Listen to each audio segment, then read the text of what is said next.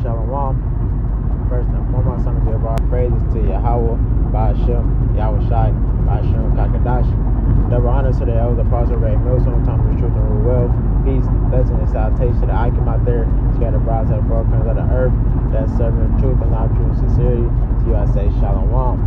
It's your brother Nabala coming to you with another video in the spirit. And this video is going to be about E got you with the jab. Because now I seen, I can't remember, was it an article or a video? Basically getting those jabs was for no reason, you know, like you don't really need it. I can't remember what it was that I seen, but basically it went along with saying that you don't need the jab, you know, like it was pointless to get it, okay? And he got people, and we've been trying to tell you people, you know, not to get it. You know, it's been stories that people who have taken it have died. It's stories that come out, people have taken it, their illness, their health has gotten worse. You know, it's been stories of people looking sicker and sicker and getting sicker and sicker, like their body is totally changed on them. And we've been trying to warn you people, like not to first off, not to trust E, because when he first came out with the jab, he was first targeting the niggers, Latinos, and Native Americans, which is the Israelites. So we've been trying to tell you from the beginning that E knows who we are. You know, the higher ups, the elites of this world, they know who the Israelites are, and they understand, and they know the Bible. They read it, so they can see the prophecy that's coming to pass too. But what are they trying to do? Ultimately, they're trying to cut us off, because they understand that the things that happen. They understand that their time is coming to an end, and that we're going to be the next in line of rulership. But they don't want that to happen. Okay. So they're trying to cut us off. You know, he's trying to take away, he's trying to stop us from receiving his birthright. But there's nothing he can do about it. You know, he gave it away, and that's his fault. So, but you know, he's not going to go down without a fight.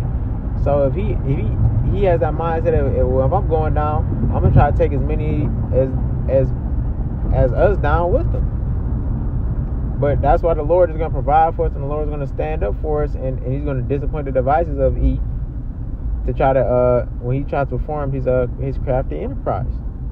So I'm gonna grab this scripture.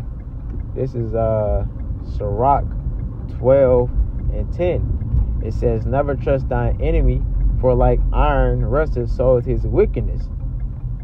It says, "Though he humble himself and go crouching, yet take good heed and beware of him. And thou shalt be unto him as if thou hast wiped a looking glass, and thou shalt know that his rust have not all been altogether wiped away."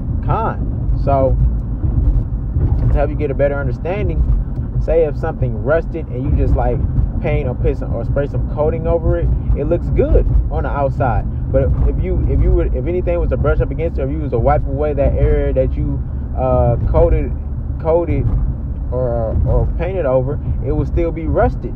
And that's E.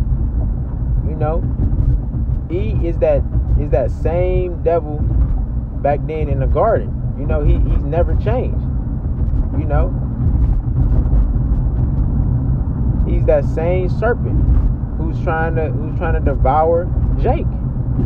Okay, so never, and the scripture says never trust him. Never trust him. He never has your good intentions at heart. Never. Okay, that's why his whole medical system is for no reason. It's a money thing. It's all about money. It's not truly to help people, especially you're not Jake. Okay, and I'm gonna grab this. This is Job 13:4. It says, but ye are forgers of lies, ye are all physicians of no value. So they're the forger of lies. Okay, so they're not telling you the truth. So when this jab came out, they're not telling you exactly what's in it, and they wouldn't tell you exactly all the side effects of what was happening and what can happen. And then people are so stupid. When this jab first came out, they had to recall some of them. I think it was Johnson & Johnson, and there was one more. They had to recall some of these jabs because people were having reactions to it and being fucked up. But what? Jake still first in line because what? They want to believe what E has to say. They want to believe what the white man has to say, other than believing your own people. Okay, and that's a problem with Jake. But they brought that on themselves. And the physicians no value. Like, man, these doctors don't know shit. Plain and simple. They don't know shit. I'm gonna grab this. This is 1 Peter 5:8. It says, be sober, be vigilant, because your adversary the devil, as a roaring lion, walketh about seeking whom he may devour. And that's what he's trying to do. He's trying to see who he can devour with this jab. He's trying to see how many people he can affect, and he can kill. Like the Georgia Guidestones, he's trying to get the population under 500 million. So he has different ways that he's trying to do that. And one of the ways he's trying to do that with this jab. Okay, first he started off with the Crown World 91.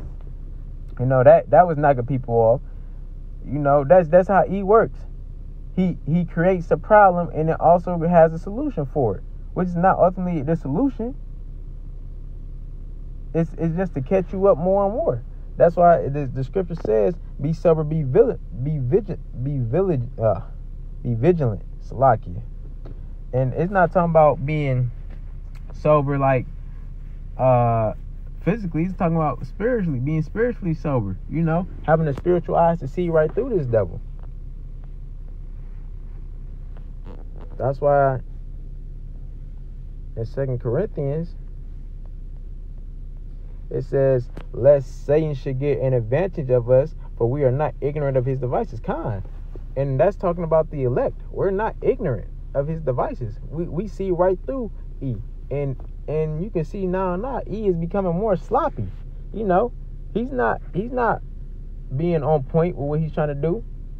You know, he think he's being crafty, but he's not. He's being real sloppy. But Jake is so gullible and just stupid. Just stupid. They're willing to listen to the false narrative. You know, all he had to do was throw some numbers at Jake, and Jake hearts dropped to their stomach. That's all they did. They didn't, and Jake don't do research, and you know they don't research. Even though we're in the information era, and you can easily look up anything that you want to look up and find it. Jake, you know Jake don't want to do that. He know that Jake likes a good story. So, you know, he know how to get Jake. We're talking about a man who searches out things, who does his research. So that's why you have to do your own research as well, and not let Satan get advantage of you.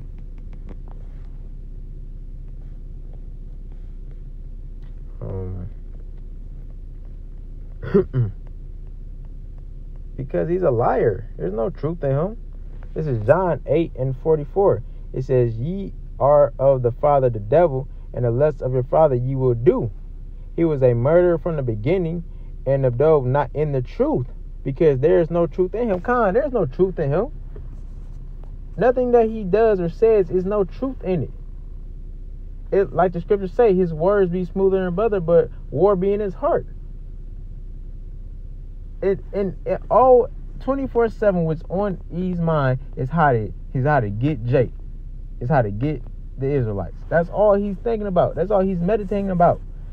They don't care about nothing else. They don't care about their own people. So they don't care about their own people. You know damn sure they don't care about Jake.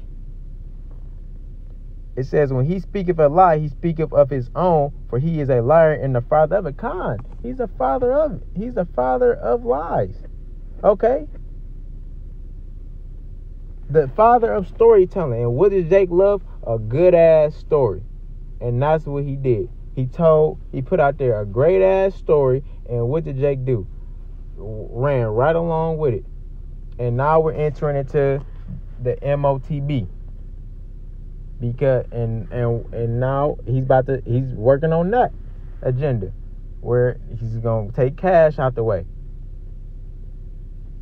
It's called gradualism. He's slowly but fastly trying to bring it to the forefront. But Jake, not knowing no better, is gonna fall right into the hands of it. That's why you need to stop bullshitting, Jake. Stop bullshitting. Because we're in serious times and playtime is fucking over. This is not the time to be playing. All that partying and BS mentality is time out for all of that shit. We're talking about a man who's trying to kill you. He doesn't have your best interest at heart. He's trying to kill you. And Yahweh Shem Shah will allow that to happen if you don't take heed to him. He will allow that to happen to you. Okay? So be circumspect. Okay? See through the bullshit. Ask Yahweh Shem Shah to open up your eyes. Because shit is getting real out here. And you don't want to get caught up in the things that's coming to this place. So that's pretty much it. Or Lord willing, this video was edifying. I'm going to close out by giving all praises to Yahweh, Ba'ashem, Yahweh Shai, Ba'ashem Rakakadash, Shalom.